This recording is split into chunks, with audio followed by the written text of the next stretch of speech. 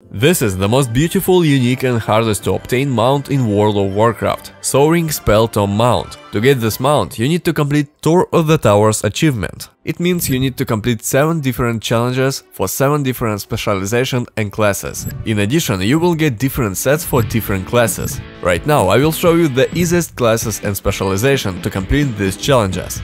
But if you don't wanna do it by yourself, text me on my social media and I will help you complete any challenges you want, or even a whole Spelltome mount, without ban and account sharing.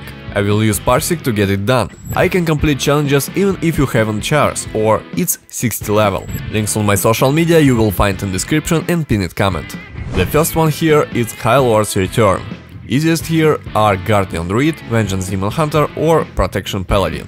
The God Queen's Fury. Here I prefer Red Paladin, Enhancement Shaman or Arcane Mage, Closing the Eye, Havoc Demon Hunter or Arms Warrior, Thwarting the Twins, Hunter, Frost Mage or Shadow Priest, An Impossible Foe, Unholy Death Knight, Fury Warrior, Elemental Shaman or Fire Mage, Feltotem's Fall, Hunter, Windwalker Monk or Destruction Warlock.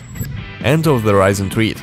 The easiest, Restoration Shaman, cause he has Reincarnation, and Holy Paladin and Restoration Druid. You will find guides and recommendations how to complete every challenge on my channel. I hope you will get Spelltome mount very easy, but if you need help, text me on my social media, like and subscribe, and good luck!